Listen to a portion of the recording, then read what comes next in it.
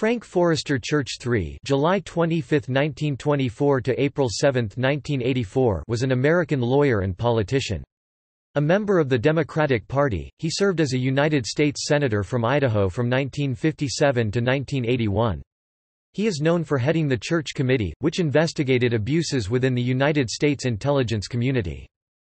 Church was born and raised in Boise, Idaho, and served as a military intelligence officer in the China-Burma-India Theater during World War II. He established a legal practice in Boise after graduating from Stanford Law School.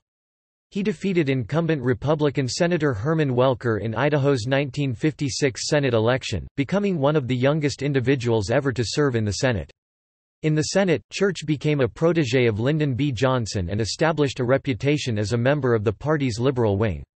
He sponsored the Wilderness Act and the Wild and Scenic Rivers Act. He became an important figure in American foreign policy and chaired the Senate Committee on Foreign Relations from 1979 to 1981. He was one of the first senators to publicly oppose the Vietnam War, and co-sponsored legislation to curtail the war.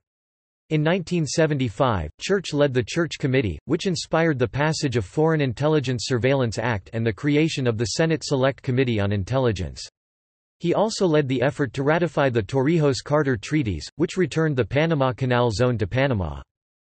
Church sought the Democratic nomination in the 1976 presidential election, but withdrew from the race in favor of Jimmy Carter.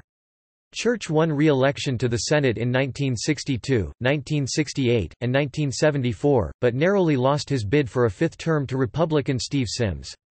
After leaving the Senate, Church practiced international law until his death in 1984.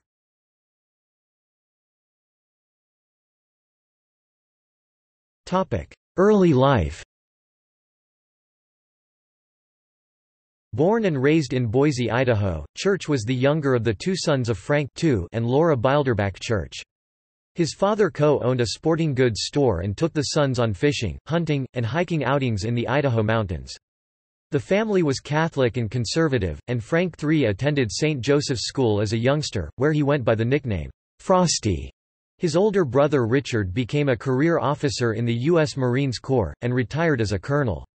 Another branch of the Church family includes Rear Admiral Albert T. Church Sr. as well as Vice Admiral Albert T. Church III, the author of the Church Report. In his youth, Church admired William E. Borah, who represented Idaho in the U.S. Senate from 1907 to 1940. Church graduated from Boise High School in 1942, where he served as student body president. As a junior in 1941, he won the American Legion National Oratorical Contest. The prize was sufficient to provide for 4 years at the College of the Winner's Choice. Church enrolled at Stanford University in California in 1942 and joined Theta Chi fraternity. Church enlisted in the U.S. Army in 1942, was called up the following year and attended officer candidate training at Fort Benning in Georgia. He was commissioned a second lieutenant on his 20th birthday in 1944 and served as a military intelligence officer in the China-Burma-India Theater. Following his discharge in 1946, he returned to Stanford to complete his education, receiving his bachelor's degree in history in 1947, with Phi Beta Kappa honors. In June 1947, he married Bethune Clark, daughter of Chase Clark, a former Democratic governor of Idaho and the federal judge for the state.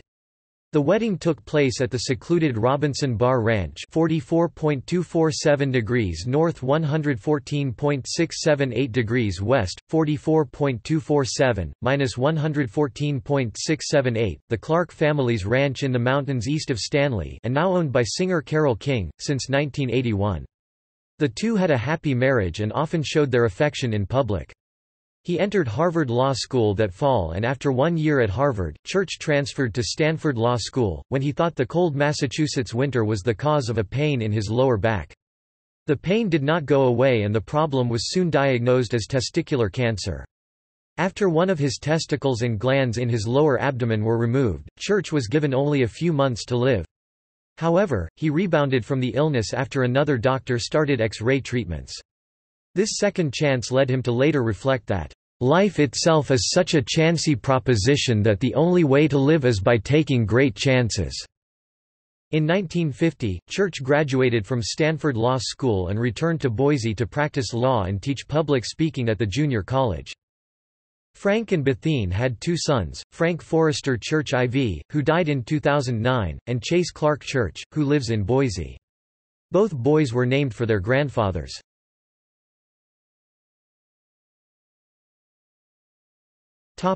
Political career. Church became an active Democrat in Idaho, and after an unsuccessful try for the state legislature in 1952, he ran for the U.S. Senate in 1956.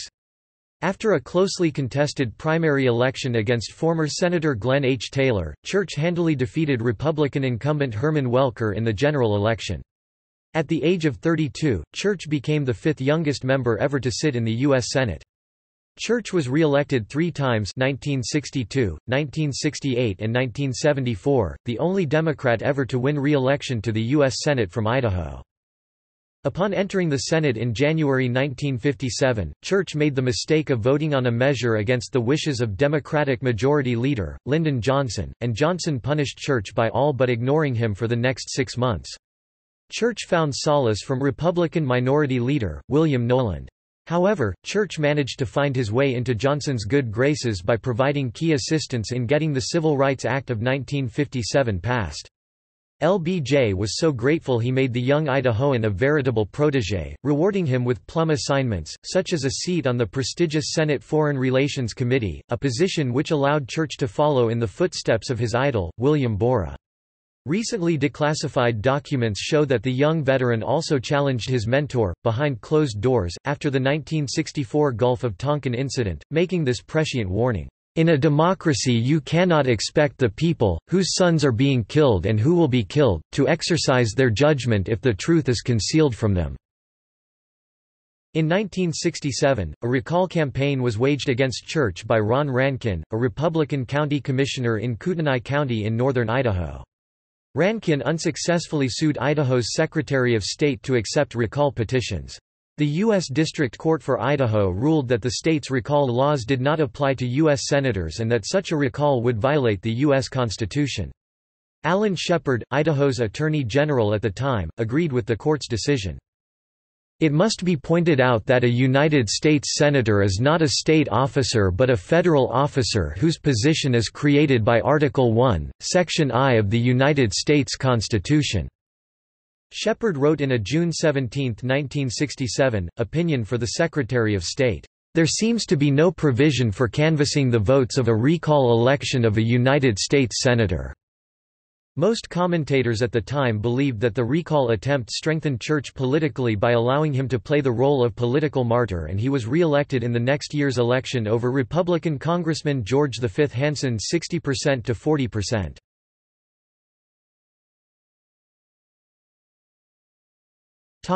Vietnam War and Church Committee.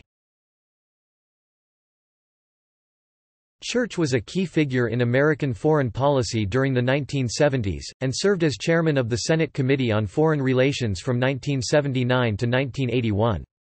Following the instinct that led him to ask questions early on, see above, Church was one of the first senators to publicly oppose the Vietnam War in the 1960s, although he had supported the conflict earlier. He was the co-author of 2 legislative efforts to curtail the war, the Cooper Church Amendment of 1970, and the Case Church Amendment of 1973. In September 1970, Church announced on television and in speeches across the country that, "the Doves had won." Author David F. Schmitz states that Church based his assertion on the fact that 2 key propositions of the anti-war movement, a negotiated peace and the withdrawal of American troops, were now official policy. The only debate that remained would be over when to withdraw, not whether to withdraw, and over the meaning of the war. Church concluded, "So the last service the Doves can perform for their country, is to insist that President Nixon's withdrawal program truly leads to a Vietnamization of the war. It must not become a device for lowering—and then perpetuating—an American military presence in South Vietnam for the indefinite future. Our long ordeal in this mistaken war must end. The gathering crisis in our own land, the deepening divisions among our people, the festering, unattended problems here at home, bear far more importantly on the future of our republic than anything we ever had at stake in Indochina." Church argued that the opponents of the Vietnam War needed to prevent the corruption of the nation and its institutions. To Church, the anti-war opposition was the highest concept of patriotism, which is not the patriotism of conformity, but the patriotism of Senator Carl Schurz, a dissenter from an earlier period, who proclaimed, "Our country right or wrong. When right, to be kept right, when wrong, to be put right." Church gained national prominence during his service in the Senate through his chairmanship of the U.S. Senate Select Committee to study governmental operations with respect to intelligence activities from 1975 through 1976, more commonly known as the Church Committee, which conducted extensive hearings investigating extra-legal FBI and CIA intelligence gathering and covert operations. The committee investigated CIA drug smuggling activities in the Golden Triangle and secret U.S.-backed wars in Third World countries. Together with Senator Sam Ervin's committee inquiries, the Church Committee hearings laid the groundwork for the Foreign Intelligence Surveillance Act of 1978. Daniel Ellsberg quoted Church as speaking of the NSA as follows: "I know the capacity that is there to make tyranny total in America, and we must see to it that this agency and all agencies that possess this technology operate within the law and under proper supervision, so that we never cross over that abyss. That is the abyss from which there is no return." More specifically, on August 17, 1975, Senator Frank Church stated on NBC's Meet the Press, without mentioning the name of the NSA, about this agency, "In the need to develop a capacity to know what potential enemies are doing, the United States government has perfected a technological capability that enables us to monitor the messages that go through the air. These messages are between ships at sea, they could be between units, military units in the field. We have a very extensive capability of intercepting messages wherever they may be in the airwaves. Now, that is necessary and important to the United States as we look abroad at enemies or potential enemies. We must know, at the same time, that capability at any time could be turned around on the American people, and no American would have any privacy left, such as the capability to monitor everything. Telephone conversations, telegrams, it doesn't matter. There would be no place to hide. If this government ever became a tyranny, if a dictator ever took charge in this country, the technological capacity that the intelligence community has given the government could enable it to impose total tyranny, and there would be no way to fight back because the most careful effort to combine together in resistance to the government, no matter how privately it was done, is within the reach of the government to know. Such is the capability of this technology. Now, why is this investigation important? I'll tell you why, because I don't want to see this country ever go across the bridge. I know the capacity that is there to make tyranny total in America, and we must see to it that this agency and all agencies that possess this technology operate within the law and under proper supervision so that we never cross over that abyss. That is the abyss from which there is no return."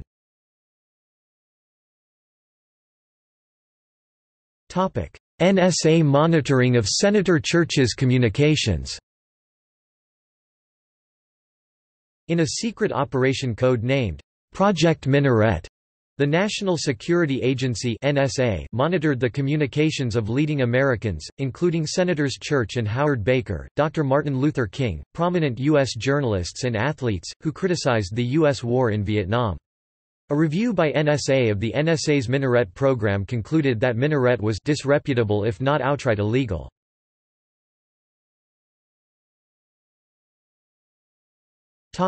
Environmental record and other issues. Church is also remembered for his voting record as a strong progressive and environmental legislator, and he played a major role in the creation of the nation's system of protected wilderness areas in the 1960s. In 1964, Church was the floor sponsor of the National Wilderness Act. In 1968, he sponsored the Wild and Scenic Rivers Act and gained passage of a 10-year moratorium on federal plans to transfer water from the Pacific Northwest to California. Working with other members of Congress from northwestern states, Church helped establish the Hells Canyon National Recreation Area along the Oregon-Idaho border, which protected the gorge from dam building. He was also the primary proponent in the establishment of the Sawtooth Wilderness and National Recreation Area in central Idaho in 1972. Church also was instrumental in the creation of Idaho's River of No Return Wilderness in 1980, his final year in the Senate. This wilderness comprised the Old Idaho Primitive Area, the Salmon River Breaks Primitive Area, plus additional lands. At 2.36 million acres, 9,550 square kilometers, over 3,600 square miles, 9,300 square kilometers, it is the largest wilderness area in the nation outside of Alaska. It was renamed the Frank Church River of No Return Wilderness in 1984, shortly after the diagnosis of his pancreatic cancer. Idaho Senator Jim McClure introduced the measure in the Senate in late February, and President Reagan signed the act on March 14, less than 4 weeks before Frank Church's death on April 7. Frank Church was considered a progressive, remarkable considering that he represented one of the most conservative states in the nation, though he was a strong opponent of gun control. He, in 1979, was the first in Congress to disclose and protest the presence of Soviet combat troops in Cuba. According to the Christian Science Monitor, this stance somewhat disarmed his opponent's charge in the 1980 campaign that Church's performance on the Foreign Relations Committee had helped to weaken the U.S. militarily. In 1974, Church joined Senator Frank Moss, D. Utah, to sponsor the first legislation to provide federal funding for hospice care programs. The bill did not have widespread support and was not brought to a vote. Congress finally included a hospice benefit in Medicare in 1982. In late 1975 and early 1976, a subcommittee of the U.S. Senate led by Church concluded that members of the Lockheed Board had paid members of friendly governments to guarantee contracts for military aircraft in a series of illegal bribes and contributions made by Lockheed officials from the late 1950s to the 1970s. In 1976, it was publicly revealed that Lockheed had paid $22 million in bribes to foreign officials in the process of negotiating the sale of aircraft including the F-104 Starfighter, the so-called "deal of the century." Church also sponsored, along with Pennsylvania Republican John Hines, the "Conscience Clause," which prohibited the government from requiring church-affiliated hospitals to perform abortions.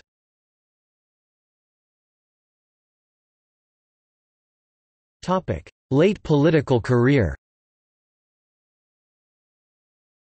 In 1976, Church belatedly sought the Democratic nomination for president and announced his candidacy on March 18 from rustic Idaho City, his father's birthplace. Although he won primaries in Nebraska, Idaho, Oregon, and Montana, he withdrew in favor of the eventual nominee, former Georgia Governor Jimmy Carter. Church remains the only Idahoan to win a major party presidential primary election following the reforms of the McGovern-Fraser Commission. Prior to the primary elections of 1972, William Borah had won several contests in the 1936 Republican primaries. By June, Carter had the nomination sufficiently locked up and could take time to interview potential vice presidential candidates. The pundits predicted that Church would be tapped to provide balance as an experienced senator with strong liberal credentials. Church promoted himself, persuading friends to intervene with Carter in his behalf. If a quick choice had been required as in past conventions, Carter later recalled, he would probably have chosen Church. But the longer period for deliberation gave Carter time to worry about his compatibility with the publicity-seeking Church, who had a tendency to be long-winded. Instead, Carter invited Senators Edmund Muskie, John Glenn, and Walter Mondale to visit his home in Plains, Georgia, for personal interviews, while Church, Henry M. Jackson, and Adlai Stevenson III would be interviewed at the convention in New York. Of all the potential candidates, Carter found Mondale the most compatible. As a result, Carter selected Mondale as his running mate. In the late 1970s, Church was a main congressional supporter of the Torrijos-Carter treaties, which proposed to return the Panama Canal to Panama. The latter position proved to be widely unpopular in Idaho and led to the formation of the Anybody But Church Committee, ABC, committee created by the National Conservative Political Action Committee (NCPAC), based in Washington, D.C. ABC and NCPAC had no formal connection with the 1980 Senate campaign of conservative Republican Congressman Steve Sims, which permitted them, under former federal election law, to spend as much as they could raise to defeat Church. Church lost in his attempt for a fifth term to Sims by less than 1% of the vote. His defeat was blamed on the activities of the Anybody But Church Committee and the national media's early announcement in Idaho of Republican presidential candidate Ronald Reagan's overwhelming win. These predictions were broadcast before polls closed statewide, specifically in the Pacific time zone in the north. Many believed that this caused many Democrats in the more politically moderate Idaho Panhandle to not vote at all. As of 2017, Church is the last Democrat to represent Idaho in the U.S. Senate.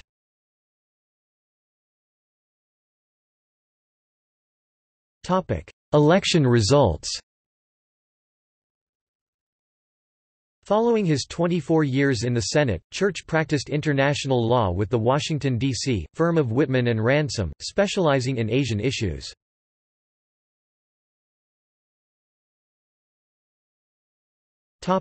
Death. 3 years after leaving the Senate, Church was hospitalized for a pancreatic tumor on January 12, 1984. Less than 3 months later, he died at his home in Bethesda, Maryland, on April 7 at age 59. A memorial service was held at the National Cathedral in Washington, D.C., and then his body was flown home to Idaho, where he lay in state beneath the rotunda of the Idaho State Capitol. His funeral was held in downtown Boise at the Cathedral of the Rockies on April 12 and televised throughout Idaho. Church was buried at Morris Hill Cemetery near his boyhood hero, Senator William Borah. His parents and paternal grandparents are also buried at Morris Hill, in the St. John's Catholic section. His maternal grandparents are buried across town in the Pioneer Cemetery, as are the Bayhouse great-grandparents. His widow eventually was interred beside him.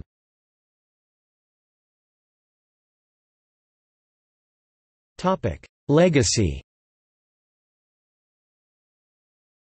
Church received an honorary doctorate from Pennsylvania's Elizabethtown College in 1983 to honor his work for the American people during his career in public office. His papers, originally given to his alma mater Stanford University in 1981, were transferred to Boise State University at his request in 1984. As of 2018, Church remains the last Democrat to serve in the U.S. Senate from Idaho. His final election victory was in 1974, 44 years ago.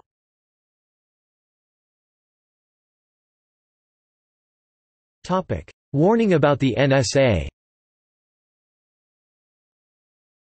Church was stunned by what the Church Committee learned about the immense operations and electronic monitoring capabilities of the National Security Agency (NSA), an agency whose existence was unknown to most Americans at the time. Church stated in 1975, "That capability at any time could be turned around on the American people, and no American would have any privacy left, such as the capability to monitor everything, telephone conversations, telegrams, it doesn't matter.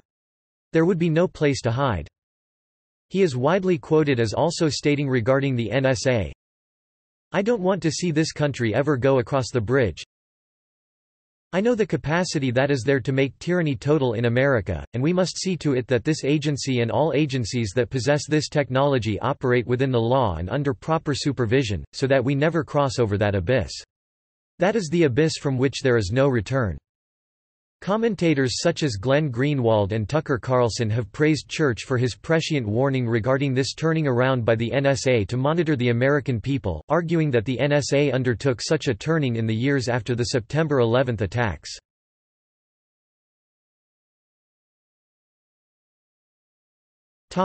See also: